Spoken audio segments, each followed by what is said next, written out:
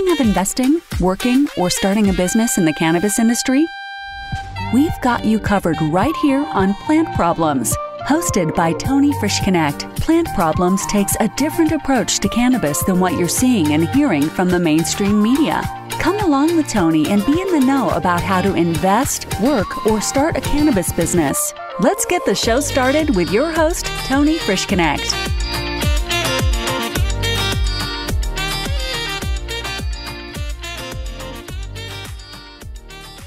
Hello, everyone, and welcome back to another episode of Plant Problems. Thank you so much for joining me today. Today, I am going to share, we're going to bring back a former guest. We actually spoke to him.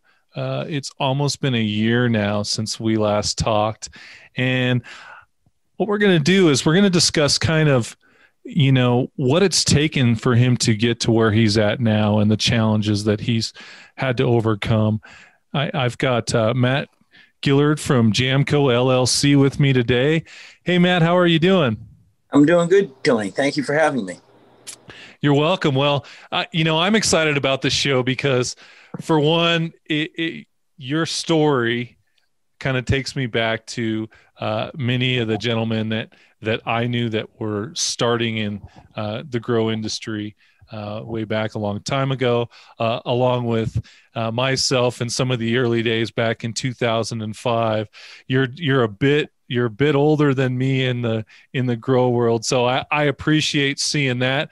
I know there's some growers out there that would scoff at us because they've been growing for like 40 or 50 years, right? And they're like, these guys don't know anything, So I want to give a shout out to those old school guys that had really started this back 40 and 50 years ago. And I think they've got some amazing genetics that they've passed on to their family and the kids that they've brought up.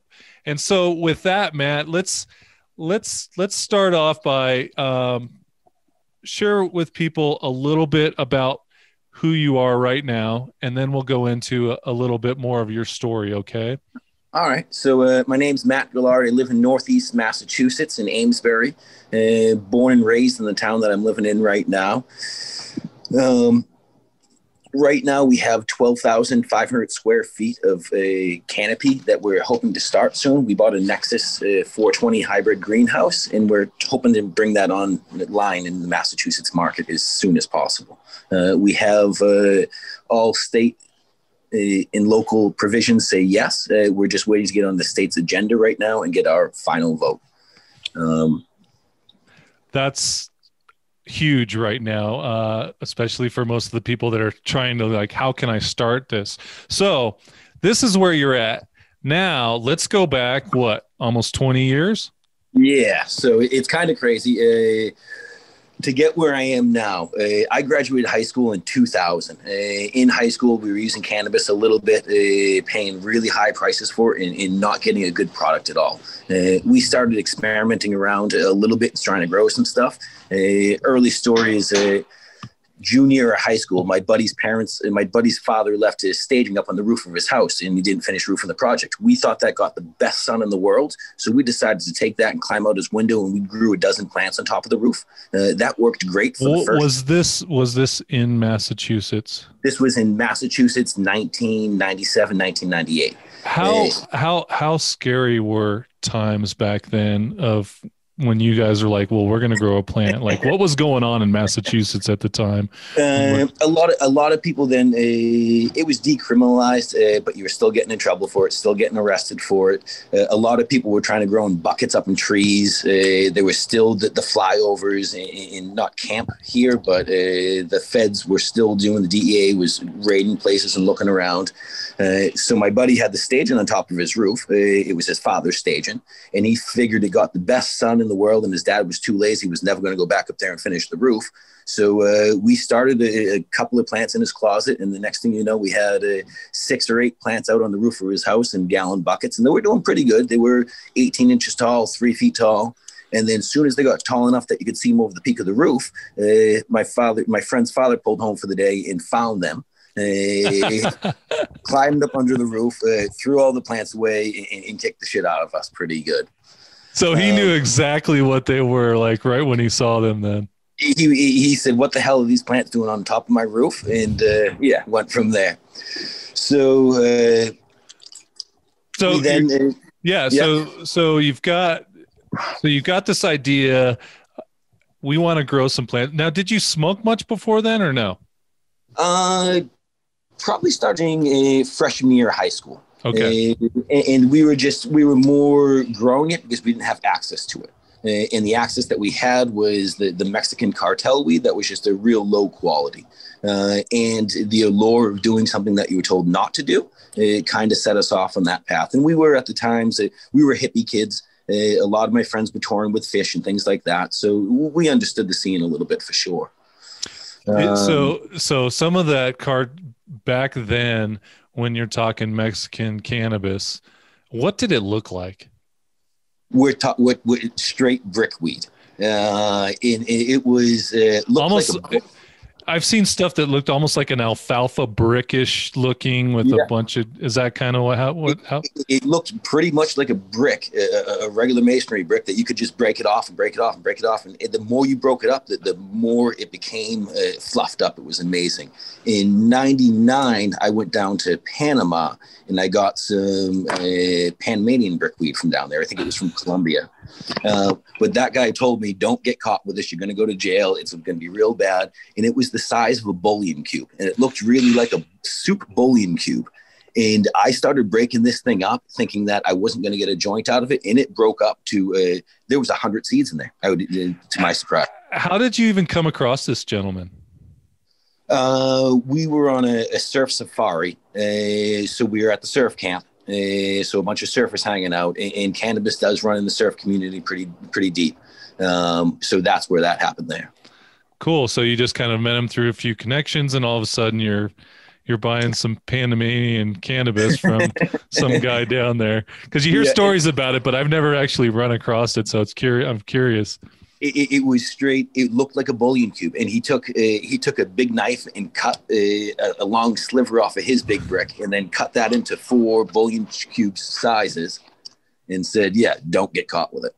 So you're graduating high school, or you were still in high school at this time? That was just before I graduated. I graduated in 2000, and then 2000 I wasn't really looking for college. Didn't really know what to do. I was good in the trades and good with my hands, good building.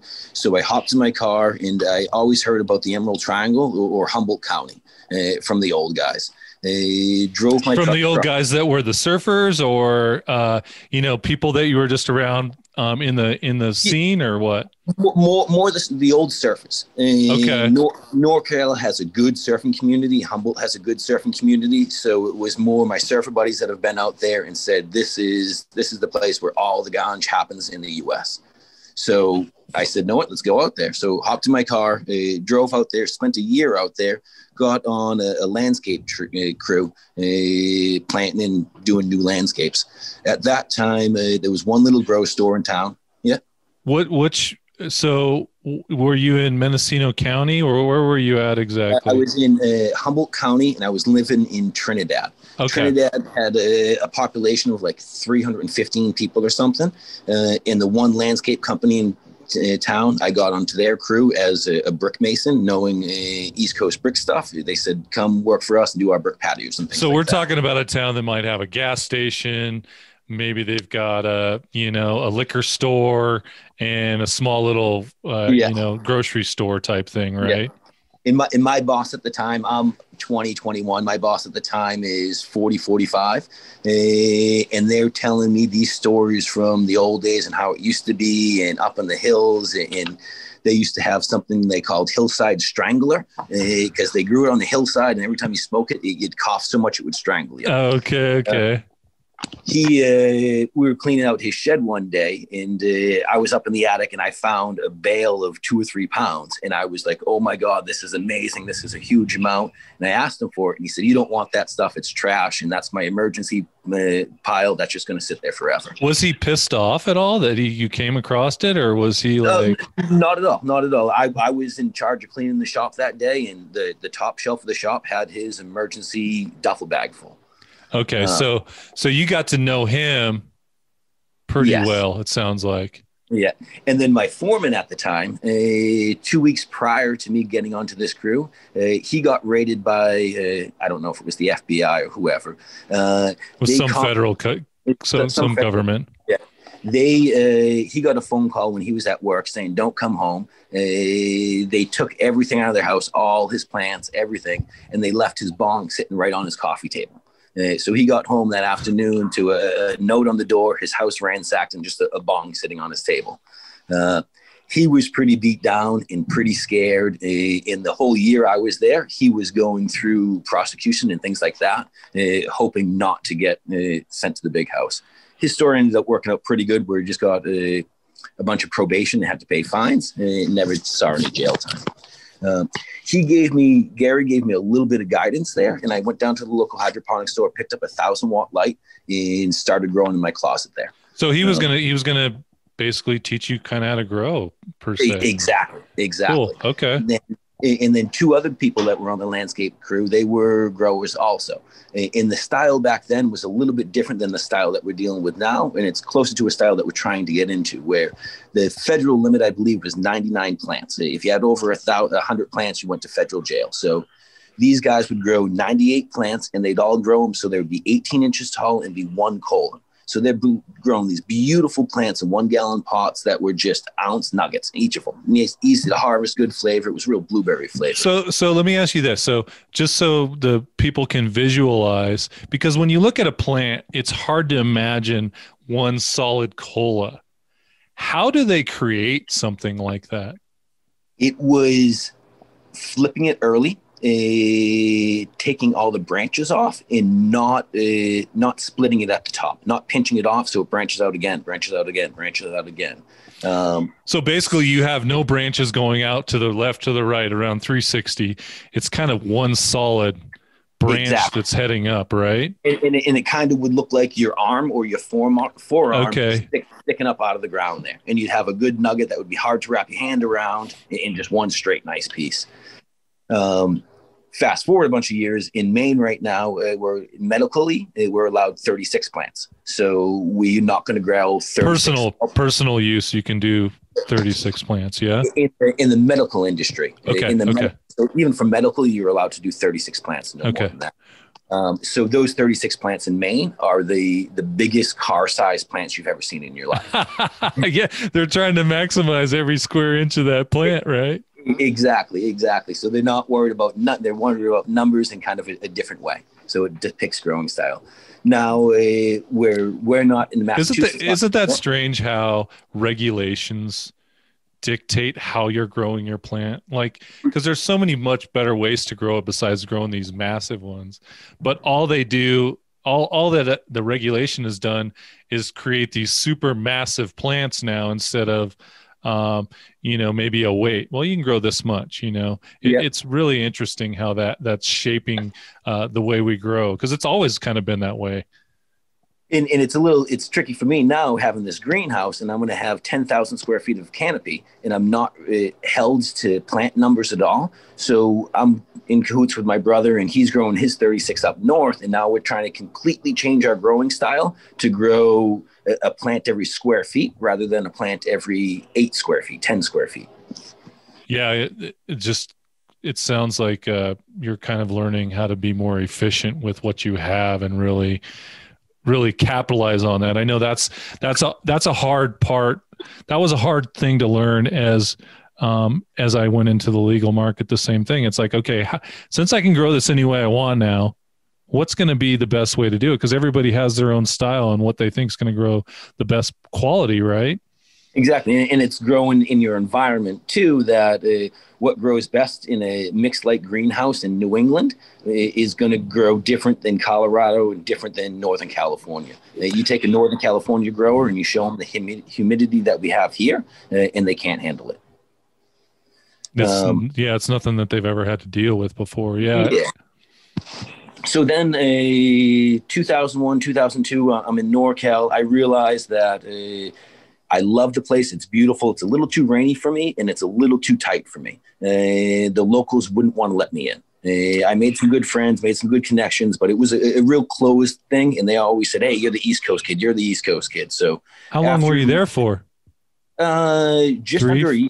Just under a year. Okay. Yeah, not that long at all. I got a couple of crops off, and then I ended up selling everything and moved up to Alaska for the following summer.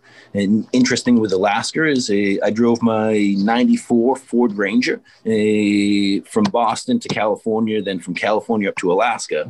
I went over the border in Alaska, and going over the border into British Columbia, me and my partner at the time, we're smoking all the weed we can, trying to get everything out that we had stacked for the last year out of Humboldt, out of the vehicle. We're going to cross the border, and we think the border is 100 miles away. It ends up being 10 miles away. So we're throwing weed out the windows and stuff, all scared as can be. How much weed are we talking about? You guys are tossing out the window.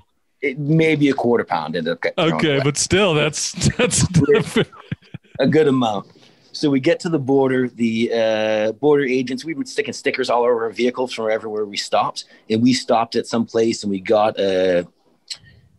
from Idaho. We got a militia's flag that we didn't know it was the militia from Idaho, and we stuck that on the side of our vehicle. So as soon as the border guys saw that, they gave us a ration of shit. Finally got over the border. Everything's good. We're clean, having a good time. Hold on just a second. I want to ask you, when you say ration of shit, are they tearing your car apart? Are they looking in your gas tank? I mean, what are they trying to do when they're removing a lot of things from the car? We're out of the vehicle. Everything inside the cab is out. I didn't smoke cigarettes, but I used to smoke a lot of joints. And on the window, on the rubber, had some burn marks. So they're scratching at these cigarette burn marks that are joint burn marks. They're saying, "Oh, what's this? What's this? What's that?" Yeah. And I had a knife on me, and that became a thing that I didn't declare a knife, but I said it was just, I'm going to Canada. It's a pocket knife. It's not. Are you guys standing next to them while you watch them just tear this thing apart? Is that it? Exactly. So what's going through your mind when they're doing this? Like, oh man, I hope we got everything out of there, or what? Pretty much. We didn't vacuum the car, so what's underneath the seat? What's going to go on? It was definitely nerve-wracking. Get up to the Canadian side, and they did pretty much the same thing again, and then sent us on our way. So we went up to Vancouver and spent a night in Vancouver. And at that time in downtown Vancouver, there was one or two coffee shops that you could smoke weed in. So we went downtown, found these coffee shops, and you couldn't really buy it in the coffee shop, but they had a house bong and you could smoke there. So we went to the coffee shop, and there's the local guy that's walking around that's selling it to you inside the coffee shop. So we rent a bong from there, have it smoke in a coffee shop in 2001. They were renting bongs at the time. They're like, you just pay them $5-10 and you got a bong. Exactly. It was like a hookah bar. You paid for a place to sit, and then you could pay for the different hookahs you wanted to smoke out of. And then the kids walking around sketchy saying, hey, want to buy this, want to buy that. So we get a little dime bag or something off them, smoke that. And I say to them, I'm going up to Alaska. I need some weed for the summer. Where can I really go? And they go, go around the corner and knock on the steel door. So we go block down the street, go around the corner, found the steel door, buzz the buzzer. It buzzes back. We go upstairs, and I have no idea where I'm going. I'm bringing my girlfriend at the time with me. Sketchy as can be. We go up to the second floor, and this guy goes, what do you want? And I was like, what do you mean? He goes, do you want this, this, this? And he's got 3 or 4 ounces in front of him and pounds sitting around. So is he talking about different strains? What do you want, or weight, or all of it? Exactly. Different strains. And it was my first real retail experience, I'd say, where it was nice. There was a leather couch. There was a desk. It was a professional setup. There was it was all clean and legit feeling. At that time too, he told us about a seed company that was around the corner that we could go and get some seeds at.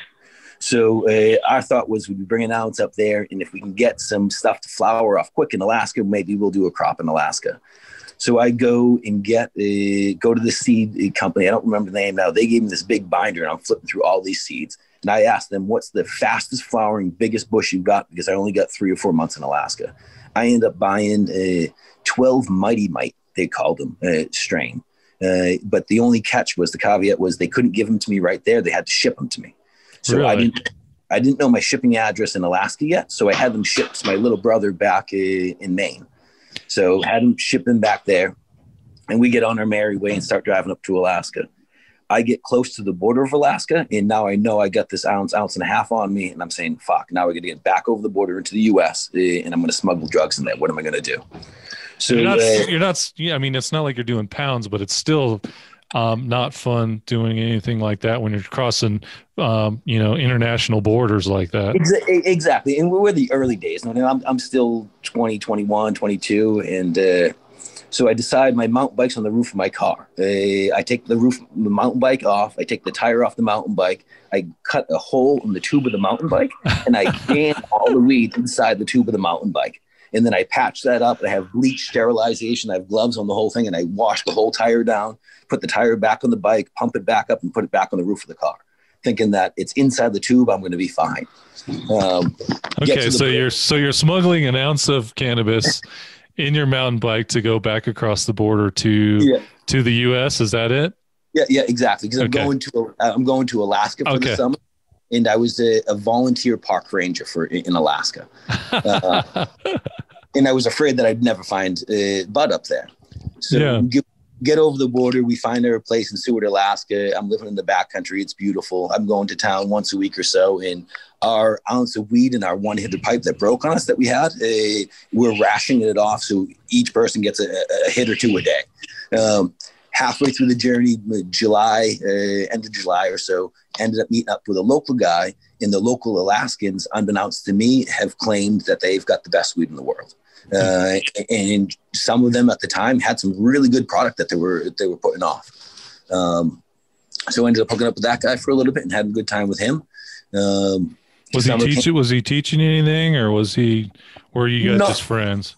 Just friends, just a good local connection. But he was a grower there at the time. But I was only going to town every 2 weeks, so it was a real limited interaction I had with him.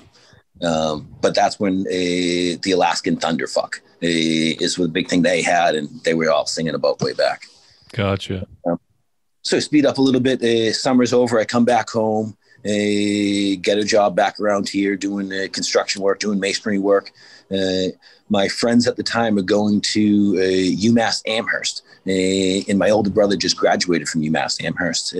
My little brother, my younger brother, when he was going out to see my older brother in 95 to 98, when he was going to school out at UMass, there was a real early scene there with the Chem Dog crew and those guys, the East Coast Sour Diesel and all that stuff. Now our close friends started going there after my older brother graduated. So my little brother's still running out there and seeing our close buddy. He ended up getting hooked up with his roommate, and his roommate was from Canada, and his Canadian roommate stopped by and said, hey, can you make this disappear? And made a unit 1 pound disappear.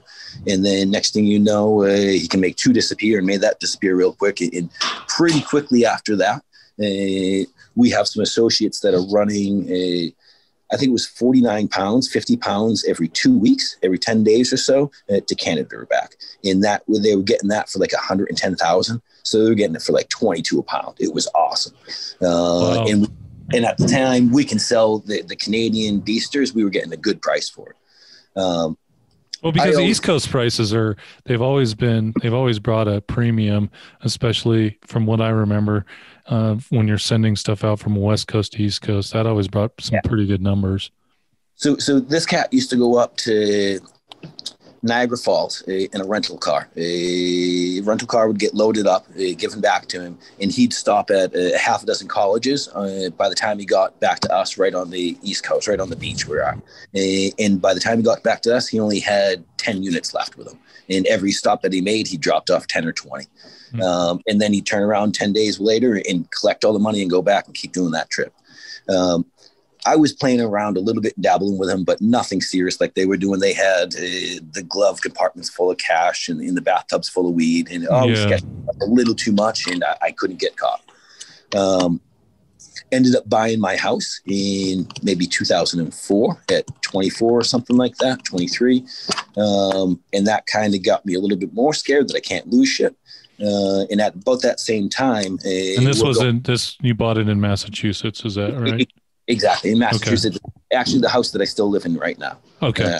House that I grew up in, all that good stuff. Cool. We're walking down to the local pizza shop, and me and my 3 friends are passing a local cop on the beat standing there. He's talking to a rookie cop, and he speaks up enough that we can hear him. He says, "Hey, Joe, here comes the Canadian cartel." And we all just about shit ourselves. And we're like, "Whoa, what do you mean? No, that's not us. That's that guy. We never did anything." And like, how the hell do they even know you guys are alive, right? Exactly. And they knew way too much about us. So that scared everybody a little bit. That put everybody back down into their holes a little bit better. And then at that time, my brother's up in Maine. He starts his grow up there, and he just starts to produce fire, the real top quality product. 2009, he got his medical caregiver's license. I got married. I've been married for 12 years now. So I got married a little bit before that. And it was always a battle for me that I was doing brick masonry and trying to stay legit. I was hustling on the side, trying to make some extra cash there. And it really supplemented my life nicely. With the wife and the kids and stuff, things started slowing down some more. A lot of people looked at me crazy in 2010, 2011 and said, why don't I move up north with my brother and grow plants with him? But at the time, Maine still only allowed their 36 plants. So you could make a living off it, but you couldn't make a great living off it. And it was still a real gray zone. Mm-hmm. So it never really took the full plunge. It was growing in my house at the time. It had a little basement grow, had an outdoor grow a little bit. And we're only talking 2,000 or 3,000 watt lights that had given me a couple of plants to buy sunglasses and stuff with. Mm-hmm. And now to get to where we are, 2016, the vote passed in Massachusetts. And I said to my brother, we got 20 years of experience in this. So this is your brother, Chris, right? Yeah. Okay. Yeah. My younger brother, Chris, is a phenomenal grower. Granted that everybody that you meet that grows weed is the best grower in the world. None of them will tell you, I grow okay weed. Yeah. What do you tell those owners out there that are looking for growers I need a good grower. What do I look for? What do you tell those guys out there? What would you say to them? That's a real tough one. I would take somebody from the horticultural industry. Take somebody from the plant, somebody that's working in a nursery already, because you can train a plant person how to grow ganj that already knows how to work in a commercial greenhouse. That's a great tip. Taking a grower that has had minimal people contact, so it has very poor people skills. Generally, a lot of these growers are small gardens. They're stuck in the basement. They spent most of their life trying not to be found. So that breeds a person that isn't the greatest in communication, isn't the greatest in organization, and doesn't necessarily know how to follow the laws because they've been following their laws and their rules, not necessarily the rules of the world. Mm-hmm. So every grower, I've met 24-year-old growers that have told me they're the best. I've met 60-year-old growers that play music to their plants that tell me they're the best. The best ones that I've seen and the ones I get most happy to talk about are one of my friends has a doctorate in crop science. And she went to school with some of your friends over at Kind Love, I think it was. Okay. But what they bring in their knowledge of plants and their knowledge of feeding is far greater than just dealing with one plant. Yeah, and this is a major one because I went through a lot of growing pains, literally and figuratively, and I think finding the person where you point out, finding somebody that knows how to run on a commercial scale. And, I'm big enough to say that I know I'm not the best grower. 100%. There's some amazing people out there, but there's so much talent out there. I think that people look at, well, they have had to grow cannabis before. And so that is not the case. Like you said, you can teach them. And this, looking at it that way can save so much time. I mean, because some of these growers will bring you, some of them are good salesmen too, right? They're very good. They're very hyped about stuff. And so you'll spend 6 months or a year with them, paying them good money. And all of a sudden they just can't ever produce what they say. And you wasted 12 months, and that's a lifetime in the plant world, right?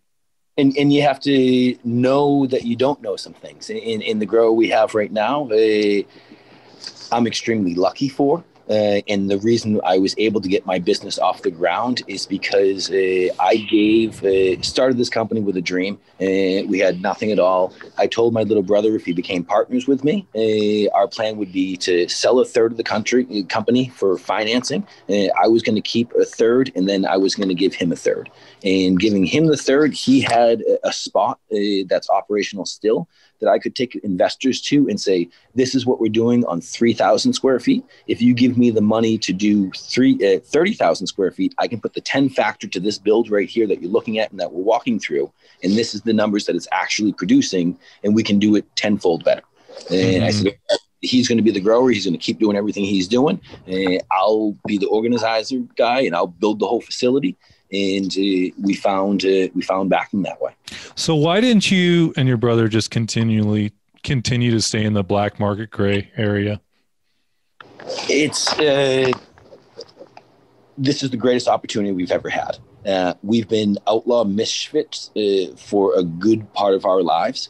Granted that both of us have never been arrested, and we have very clean records, and we try to be good citizens. But when the .com thing happened, I wasn't good at computers. I wasn't figuring that stuff out. This is a skill that we have ingrained into us, that we have a love for, that I think it was an opportunity that knocked at the door.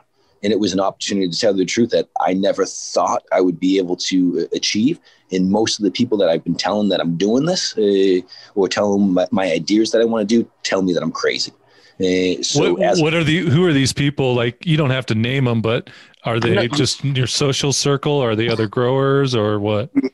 Everybody I talk to about this has an opinion a different way. And it's interesting, from my close friends telling me that my storm retention pond isn't big enough and it's going to fail because of that way. And this is a stormwater pond to catch the water off my driveway. And people are hating on that. So it's just to put all that stuff behind you and just keep plugging forward. We had this is our third or fourth location that we're on, and we're building out. The first three got shut down from various different reasons. When we found this property. You mean since 2016? This is the fourth? Exactly. Okay. So 2016, I got a lease on a 150-acre dairy farm. That's directly across the street from the building I'm in now. That property is in what's called agricultural protection restrictions, so you can't grow federally illegal crops on it. That was kind of a tough lesson to learn then, huh? Exactly. And I got my community host agreement after a year of chasing down my mayor. I got my community host agreement. He signed my permission slip to grow on this piece of property. And then 2 weeks later, I found out when I was going through the rest of the process that that property wasn't allowed to be grown on. So what did you do when you found that out? It was pretty devastating that I had a permission slip to legally grow weed in my town on a piece of property that you weren't allowed to do it on. And it was a huge blunder, a huge mistake by my point. I spent 6 months trying to get this place licensed. That was just unrealistic. It couldn't happen. How much money did you lose? Had a pretty good handshake deal with my tenant. I noticed that a lot of people that enjoy cannabis will help you out in this process if one hand can wash the other. So we got a really good lease on just keeping the farmer happy. So it wasn't a lot of money out of pocket. So let's go to the second location then. So you've picked up you've cried in your beer and you're like, okay, now I got to move forward. Like, what drives you to move to the next one? I had the little win of that behind me, that I had this community host agreement. So I knew that I was restricted to my town, Amesbury. So I pulled out the zoning map and started saying, what are the available locations? And literally made a list on a notepad and drove around town and knocked on every available door and tried to figure that out. Found an old chair making factory. That looked beautiful, completely empty, 100,000 square feet. I was in love when I saw it. Walked through, the guy wanted to do $4.50 a square foot. So it was cheap too. Yeah. And he was willing to rent me 20,000, 40,000, 60,000 and keep going up from there. And you told him you were going to be growing in it right away? Yeah. He was a great guy. He was real happy as can be, but he said, I own this in a family trust. I have to go talk with my sister and my father. His sister's husband is a insurance risk management person, and said growing cannabis in the building is crazy. The father was 96 or 97 years old. Oh, wow. And said, there's no way this cannabis is being grown in my facility. So he was just, demon weed is what he was. Yeah, no, exactly. So that got shot down. And now I have no financial backing. I have this host agreement. My lawyer who's working with me is a local public defender. I ended up giving him 1% of my company because I could not afford him at all. And he likes our industry also. So we worked together a little bit in his garden, and he helped me out a little bit, and I was able to afford him that way. So now I'm with my lawyer. We have 2 locations that failed. We go and tour another one that these people really, really want us on. They're happy on it. But it's 1%. That's awesome. I would, congratulations. For the listeners and the viewers out there, I want to, there's several other episodes where I discuss how to get somebody behind you in your corner. And what Matt has done here is he is taken a bad situation where he had no money, and he was able to, find somebody that has the legal knowledge to help him out, but also get somebody with a driving force to want him to succeed. This is a big part of it, because when you're growing that business and you have multiple people pushing, not just looking for a paycheck, it helps towing that line a lot easier, right? Exactly. And unbeknownst to him, though, the lawyer, I looped him into me pretty good, where now I had a respected member of the community. He's on a couple of different boards in town. He's volunteers throughout town, is very well respected in the community and the state. Suddenly I can say, well, this guy is on our team too. How does that make you look to the rest of the community? Exactly. It gives me some professionality that I got this one guy. If everybody respects him and he's willing to talk with me, then I must be somebody. That's awesome. And I told him the plan was that we have a backer. And at this whole time I had a dozen different people that I was trying to toy with and trying to get money off of. And it was nerve-wracking. You don't know which person to take. We don't know what things are going to cost. At the time, I was asking for like $1.6 million. Found a local builder that I was doing a ton of work with, a real nice guy to me at the time. Said, I'll give you that money, no problem. Started seeing some things in him when he talked about, I got the purchase and sales agreement on this property with $10,000 down. And I locked it up for 90 days until I had to buy the property. So I put $10,000 down that I borrowed off my brother, locked this property up, and now we had 90 days to find a financer to really buy this property for us. This guy was saying, we can find a bank that can buy it for us. We can do this. We can do that. This person will give us the money. And I said, well, the reason I'm coming to you is because I thought you were going to fund me outright. And he goes, yeah, I can fund you outright, but it's better if we don't do this with our own money. We should do it with somebody else's money. And I said, well, that's exactly what I'm trying to do with you. And you shouldn't be trying to do this outside of me. So, how much time did you waste on him? That was a 6 months courtship. So now you've got, there's a year gone by now with going through. Okay. And the whole time he was saying, I'm going to help you. I'm going to help you. I'm going to help you. But never helped me find property or anything. And then I got this property locked down in my name. And that really said that nobody else can get this except for me, and except for who I decide to bring on the team. At a similar time, my mom's a real estate agent. Her coworker, her and her husband, got into a fortunate situation and they sold a company.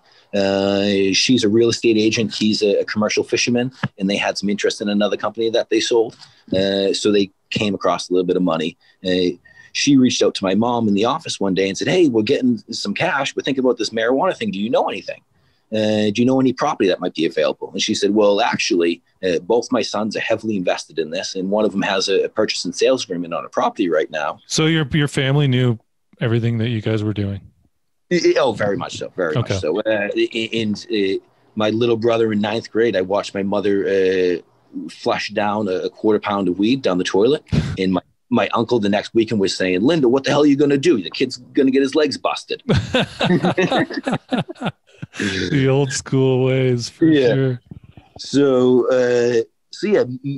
met up with our business partners, told them that our lawyers got 1%. I said, I want to give my brother 30%. I want to control the majority share of the company. So maybe I'll get 30%, 35%. I think we sold to 32% of the company off or something like that. But this was somebody that you weren't even really connected to, because you said you had like 12 people that you were trying to work with, right? Exactly. There was a lot of other people that I was courting that I thought I was going to do business with, and this was never a consideration. To tell you the truth, I considered his brother at one time because I knew his brother had some money. So I was thinking about that, but never thought that my business partners would be who my business partners are. So that's a really good point too. You started somewhere and you're like, I can't believe this actually happened this way. I sit down with them. We're at a bar. I give them a little jar. We talk about the plan, and they said, "We want to go see up north. We're going to consider this." Ended up the guy that I was courting for the 6 months prior. He took off and went to Hawaii for a month. And that gave me enough time in the month of January to kind of finalize my business partner. Finalized with this other guy. When the original guy came back, he looked at me and said, "Oh my God, man, I can't believe you're making this decision. This guy has way too much money. All he's going to do is steal your company from you. You don't know him. We know each other. We're going to work through this together." And I said, "I'm not really sure." He calls me back and said, "Know what, Matt? For the last 2 years, you've been working for this company, right? Jamaco?" I said, "Yeah." And he goes, "Have you taken a paycheck?" I said, "No, and I spent all my money." And he goes, "Well, I think the job you've done in the last 2 years is at least $100,000 a year." And he said, "So I'll cut you a check right now for $200,000 cash, free and clear, to become your business partner. And then I'll fund your whole operation." Wow. So he was really trying to get in there. So how did that make you feel when you said that? Having $10,000, having $8,000 in your bank account, and having your monthly expenses be $5,000, and having somebody offer you $200,000, it was a tough decision.